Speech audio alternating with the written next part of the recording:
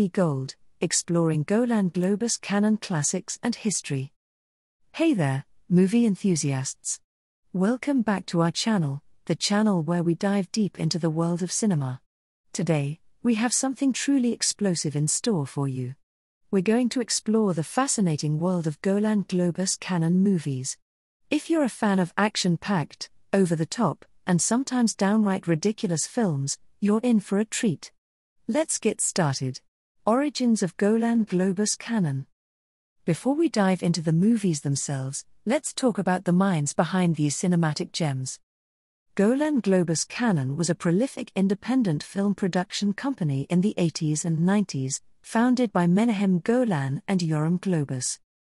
These two Israeli cousins were passionate about making movies, and boy, did they make a splash in Hollywood. Their production company was known for its high-octane action films, often on a shoestring budget. They churned out movies faster than you could say explosion and were unapologetically entertaining. Now, let's take a look at some of their most iconic films. Death Wish 3, 1985. This film, starring the legendary Charles Bronson, is the epitome of the vigilante action genre. It's a wild ride filled with over-the-top action and one-liners that will leave you speechless. American Ninja, 1985. It's an action film starring Michael Dudikoff as Joe Armstrong, a skilled martial artist and army soldier. The film follows Armstrong as he battles a group of terrorists and ninjas on a Caribbean island. Known for its martial arts action sequences and the chemistry between Dudikoff and his co-star, Steve James. Bloodsport, 1988. Stars Jean-Claude Van Damme as Frank Dux, a martial artist who competes in an underground martial arts tournament known as Kumite. Known for its intense martial arts fights and Van Damme's breakout role as an action star.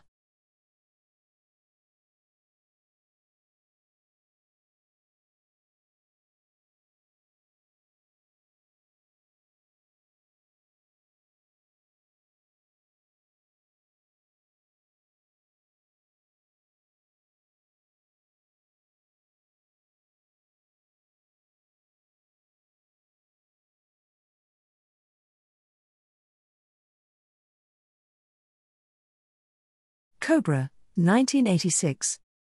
Stars Sylvester Stallone as Marion Cobra Cabretti, a tough cop who takes on a cult of serial killers known as the New World. Known for its over-the-top action and Stallone's iconic one-liners.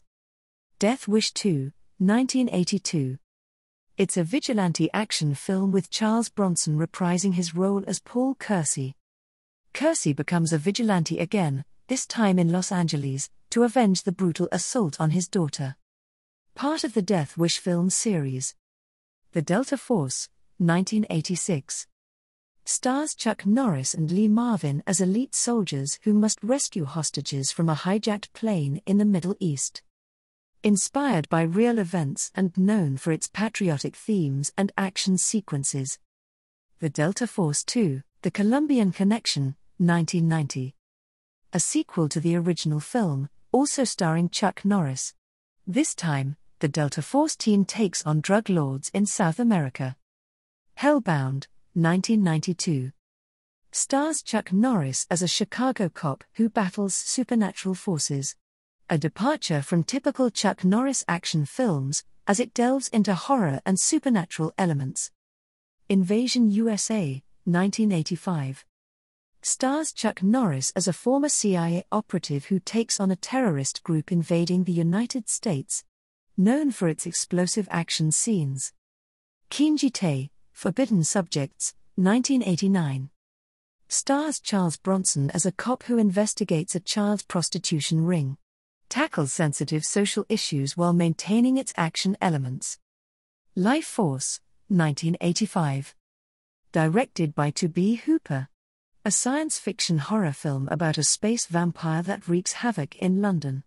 Known for its unique blend of science fiction and horror. Messenger of Death, 1988. Stars Charles Bronson as a newspaper reporter investigating a series of murders in a small town. Part of Bronson's detective film series. Missing in Action, 1984.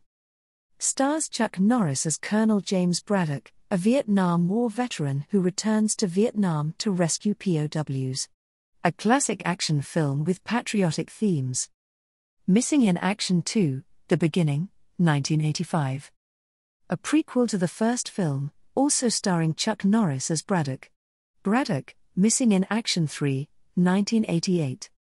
The third film in the series, following Chuck Norris's character in more action-packed adventures. Murphy's Law, 1986. Stars Charles Bronson as a cop who is framed for murder and goes on a quest to clear his name. Over the Top, 1987. Stars Sylvester Stallone as a trucker and arm wrestling champion who aims to reconnect with his estranged son. Known for its unique premise and Stallone's performance. Superman 4, The Quest for Peace, 1987. Stars Christopher Reeve as Superman, who seeks to rid the world of nuclear weapons. The film explores themes of peace and disarmament but received mixed reviews. The Texas Chainsaw Massacre 2, 1986. Directed by Tobe Hooper. A horror comedy sequel to the original Texas Chainsaw Massacre. Known for its dark humor and over-the-top gore. What made these movies special? So, what made Golan-Globus Cannon movies so special? Well, it was a combination of factors. They were unabashedly fun, often cheesy, and packed with action. But there's more to it than meets the eye. These movies embraced their B-movie status, and that's part of their charm. The ridiculous dialogue, over-the-top stunts, and sometimes laughable special effects made them endearing. Innovation on a budget. Golan-Globus Cannon had a knack for stretching their limited budgets to the max. They used innovative techniques to achieve impressive action sequences, even if they didn't always look realistic. Star power. Despite their budget constraints, Cannon managed to attract A-list talent, turning actors like Charles Bronson, Jean-Claude Van Damme, and Chuck Norris into action legends. The legacy of Golan-Globus Cannon. The legacy of Golan-Globus Cannon lives on in the hearts of fans and filmmakers. These movies have left an indelible mark on the action genre and continue to inspire filmmakers today. Cult following. These films have a dedicated cult following, with fans creating fan art, collecting memorabilia, and even hosting conventions to celebrate Cannon's unique brand of cinema. Influence on modern filmmaking.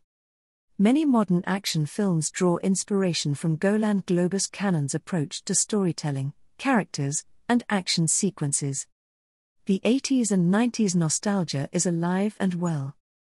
And there you have it, folks. The wild world of Golan-Globus Cannon movies. Whether you love them or laugh at them, there's no denying the impact they've had on the world of cinema. So, grab some popcorn, cue up your favorite Cannon flick, and enjoy the glorious madness. Don't forget to hit that like button, subscribe for more movie-related content, and leave a comment below telling us your favorite Golan-Globus Cannon movie. Until next time, keep watching and keep loving movies. And as always, I see you at the movies. Movies on test,